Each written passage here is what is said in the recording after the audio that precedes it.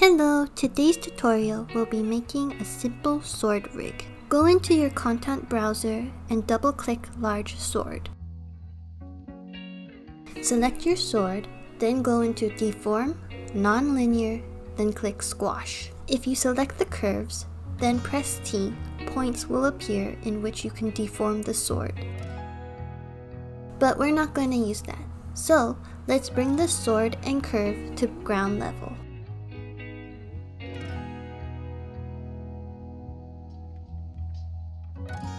This doesn't need to be perfect, so just bring it as close as you can.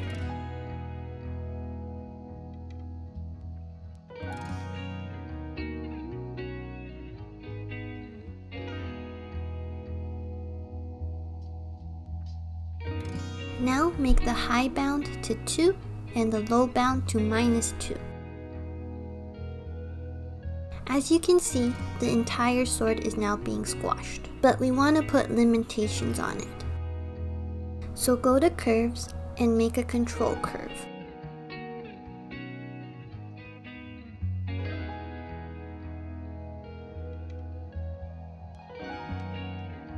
Bring the curve to the tip of the sword. It does not have to be perfect.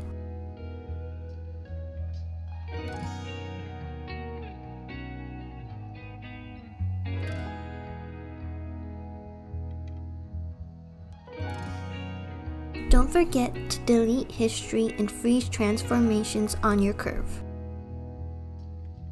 Naming is very important in rigging, so name this curve Sword Squash Control. Now go into animation, press key, then set driven key, and then press set. First, load Sword Squash Control into driver. Then click squash in the attribute editor, press select, and load as driven. Select translate Y and factor, and press key. Select control, then go to the channel box, go to translate Y and change that to 77. Change factor to 0.5. And press key. You can see the sword stopping where we placed the limit. Now we'll do the same in the opposite direction. But let's make translate Y -52 this time. Set the factor to -0.5. And press key.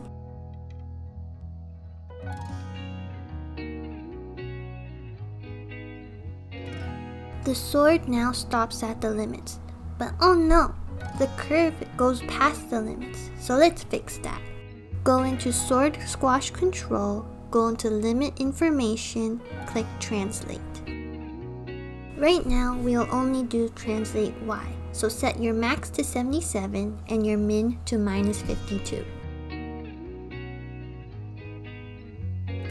Now you can see that both your sword and control stop at the limits.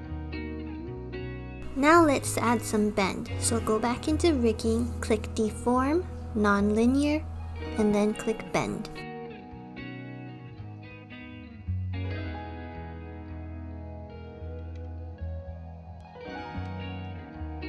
Using the same process, we'll make the low bound -2 and the high bound 2. Set the bend handle to ground level.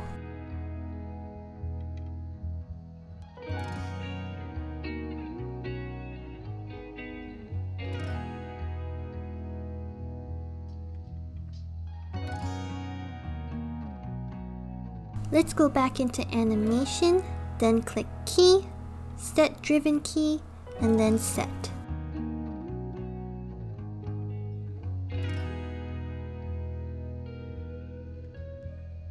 Set Sword Squash Control as driver and bend as driven. Now select Translate X and Curvature, and press key.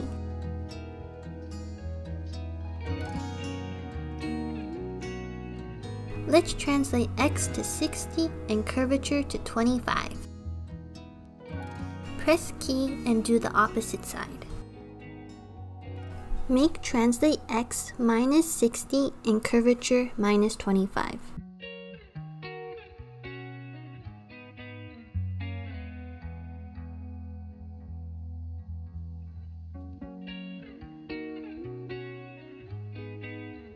Set the limits for your control, the minimum at minus 60 and the maximum at 60.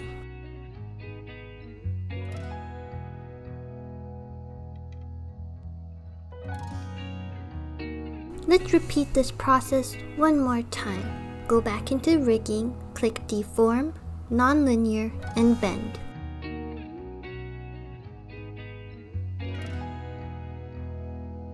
This time, rotate the bend handle 90 degrees.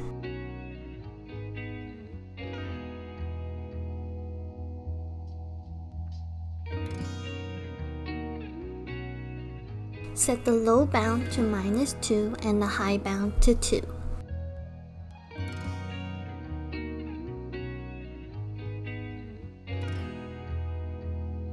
Move the handle to ground level.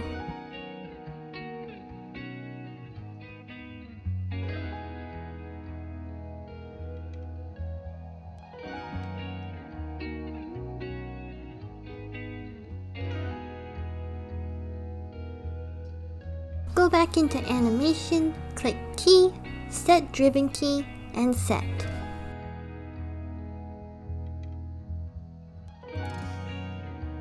Set sword squash control as driver and bend to driven. Select translate Z and curvature. Press key. Now do the same process as you did before but on translate Z.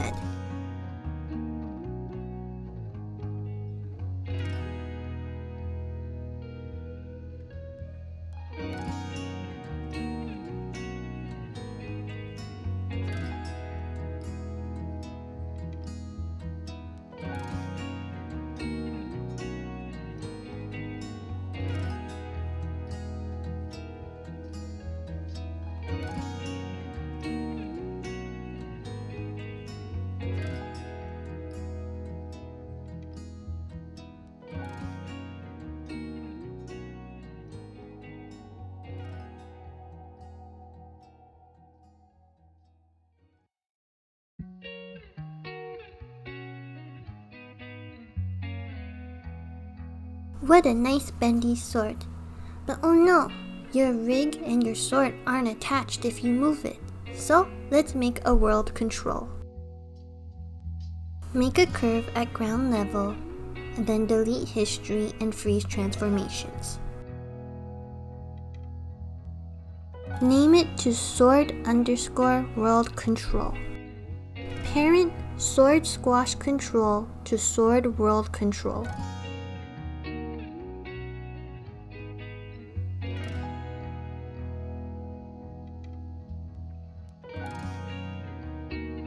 Group all the handles and name it sword rig group.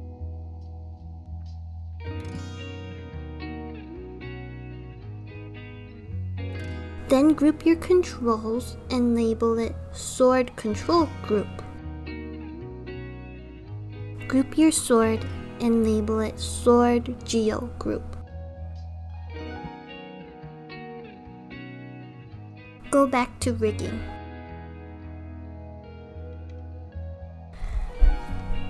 Select your sword world control, then select sword rig group. Then you're going to go to constrain, click parent, and make sure your parent settings are the same as mine on the screen. Then select sword world control again and select sword geo group and parent.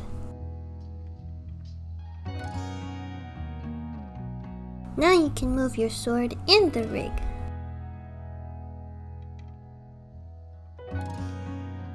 Lastly, group all your groups together and name it sword rig. Congratulations, you finished the sword rig. You can always have some fun with the deforms and play around with that. Thank you for watching.